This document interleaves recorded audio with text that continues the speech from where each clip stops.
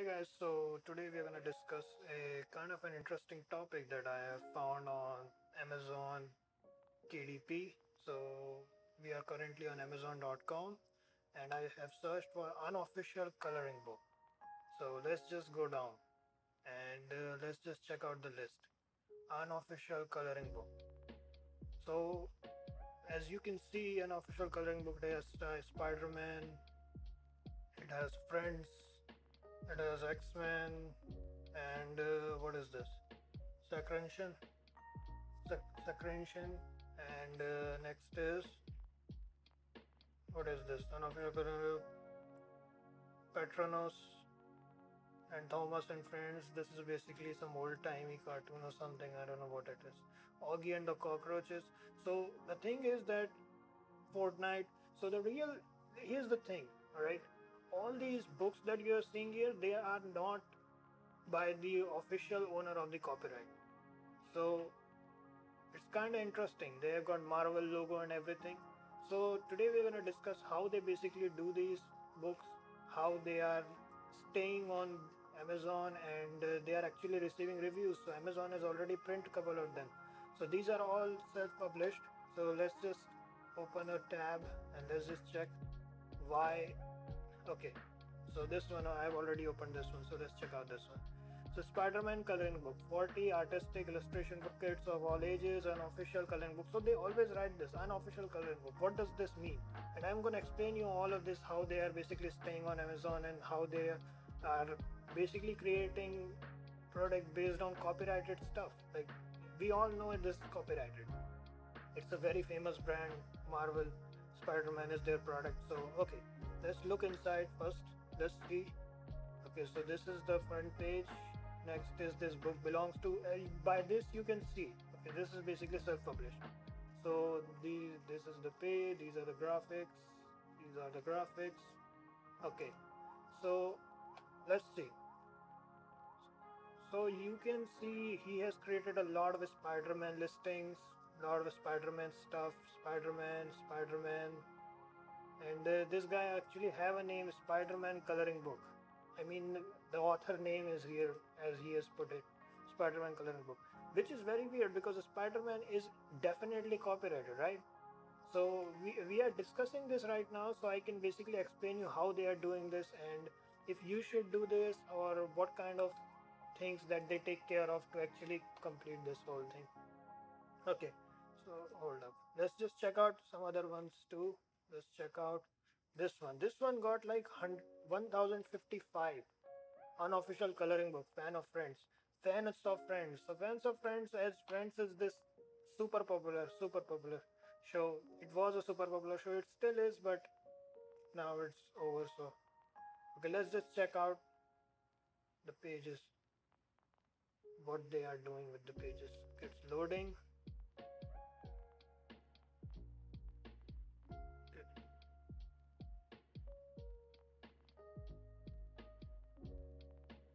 So why is it loading so slow? Oh god. Okay, one second. Let me just on this. Let's see. Illustrated by Valentin Ramon. So Valentin Ramon, this guy has no connection with Friends because Friends was this super popular show. Let's just check out if Friends is in the category where you can basically.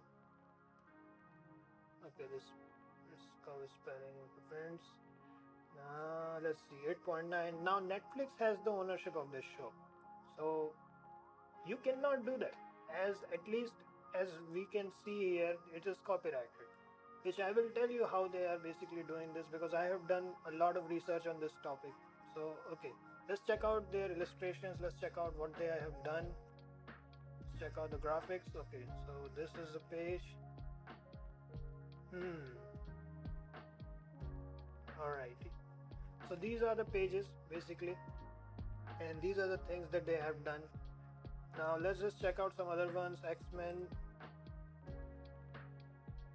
Secreton, Unofficial Secreton, Valteramon. So this guy has created a lot of them. Coloring House is another. So when they are uploaded, 2020, 2021. So it's relatively new. It's relatively new. So this particular keyword is not very good, to say the least, because it's showing 25. So by our self-publishing Titan extension standards, this is not a very good keyword. But as I know, if you really can create these things, like they already have a fan base, so people will buy it. Let's just check out Fortnite. Let's see. Fortnite is this super popular. We know Fortnite. Everybody knows Fortnite. So let's just check out Fortnite. What they have done here. Fortnite, perfect Christmas gift for kids and adults who love Fortnite. Unofficial coloring book for encouraging creativity. Fortnite coloring book paperback, April 16, 2021. So it's very new. Friends, this month. So let's just check out what they've done. 41 pages. So it's not even that big. The book is just 41 pages. So let's just check out what they have done. So these are the basic drawing pictures there. So let's see. This book belongs to really simple, created with Canva, I can tell. So these are the things. Okay, these are the characters, players from Fortnite, whatever you want to call them. So so whatever the case is, like they have created a lot of unofficial books and all these things. And now the question is, how? Look at this, the Office color by number book. So let's see, because we know Office is copyrighted. This is a very popular show. So relieve stress. So I don't know how they are creating stuff related to Office, but here you can't even, you can see where it is.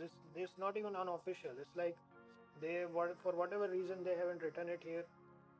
So whatever the case is, let's just check out the unofficial coloring book. Just that's the only topic that for now I think one suspicious topic is sufficient for this one, because for me it was very strange when I saw this for the very first time.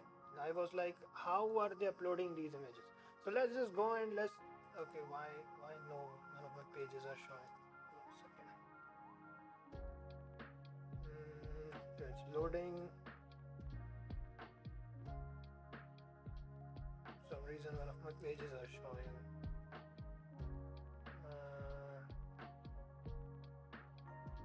Why? Okay, so whatever the case is, let's just read how they basically do it. Okay, so the technique they use, and I found it from lawstackexchange.com. It's this humongous website and really good too, by the way. So somebody asked, how can an unofficial book avoid copyright issues? Unofficial. So I was in bookstore today, saw a coloring book called Tolkien's World. So J.R.R. Tolkien, Lord of the Rings, super famous brand. So how do they do that? So somebody answered. The question was answered more completely over on sci-fi.sc. So I basically, okay, so substantial transformative work. So this was basically the defense how they create these books. So I basically checked out the link. So the link is loading. Okay. Okay. Jesus Christ. Go away. Okay. Let's check out. So how can these unlicensed book about Middle Earth can get published legally?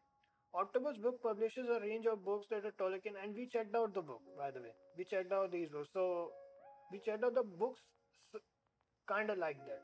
So let's check out the answer. Although these books do seem fall somewhere in the crack between our outright infringement and fair use, David Day seems to be relying on the number of legal fig leaves to protect himself. So let's just check out what kind of legal stuff they're using to basically protect themselves. So the book prominently marked as being written by David Day rather than Jordan. So they basically tell that the book is not written by the official owner or copyright owner. So for some reason my page is okay. So let's just check out this one. So you can see here unofficial book by coloring house, coloring book, coloring house, author is coloring house. So there is no confusion that it is an unofficial book. First of all, let's just if you do that, if you want to do that, just write these things down. Like just first state clearly that this is an unofficial book. Then next is the book contains a disclaimer on the first page that the book is not books are not licensed work, not directly from Tolkien. So whatever it is Tolkien, if you want to use somebody else's, then do use somebody else's. But always write a disclaimer that this book is not licensed work.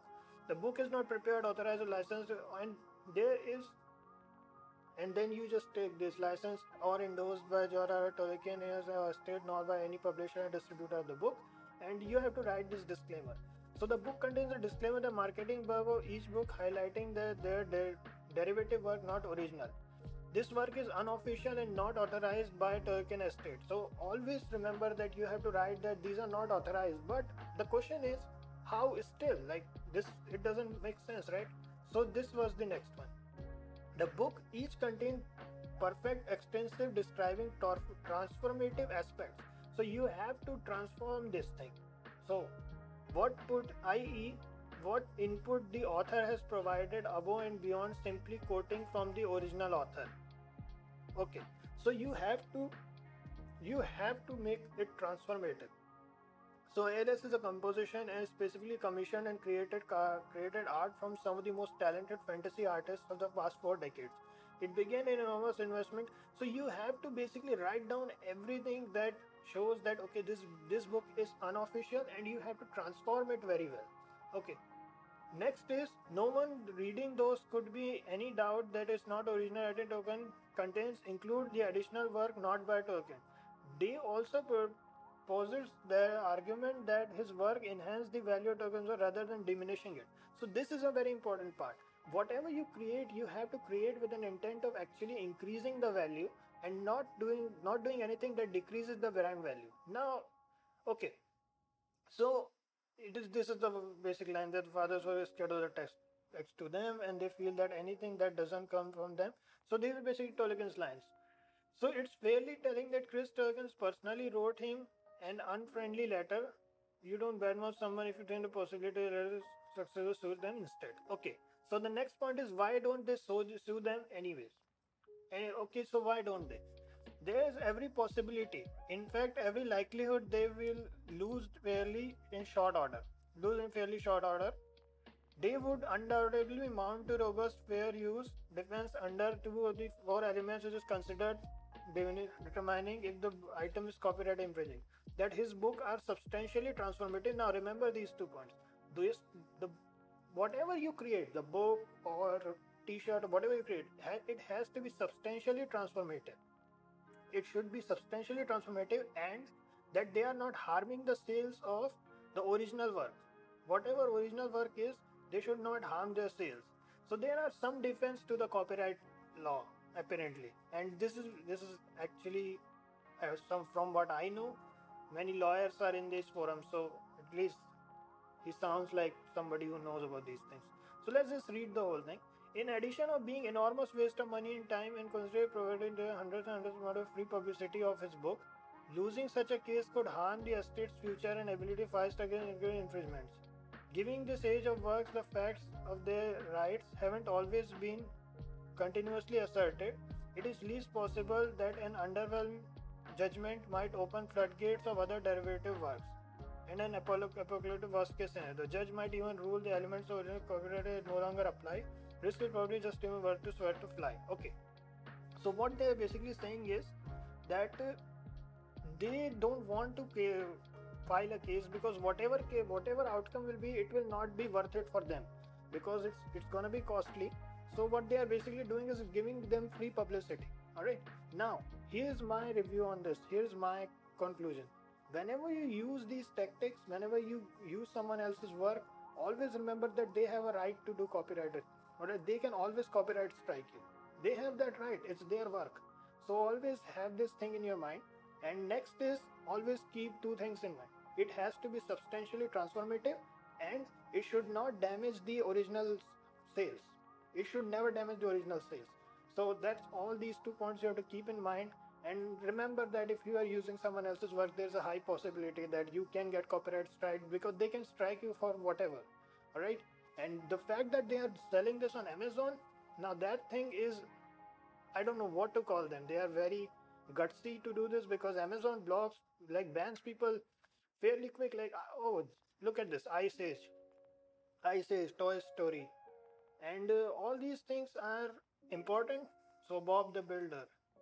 And these are the basically 2 points that we have to remember: transfer, substantially transformative, and should not harm the sales. And I think we all have learned something from this. And I don't know if I'm going to use it, because I have to think about it. Am I really willing to take my account on risk? Because it is risky, like account will be on risk. So I don't know, but this is what I have found. So this was another video from Research Corp. And yeah, don't forget to like, subscribe, comment from if you have some experience with this stuff. And feel free to point to some other video or other article where you have found something in regards to this. Because yes, it is transformative, and yes, it is not damaging the sales, but what's stopping them to copyright? Like copyrighting some product, when you actually have all the rights of this, original rights of this, it's not very difficult. So I think we got the 2 points: transformative and transformative aspects, and not damaging the sales. These two things. Where is it? Okay, substantially transformative and not harming the sales. Okay, so these are the 2 points which we should keep in mind. And that's all there is to it for this particular video. So thanks for watching. And yeah, thank you very much.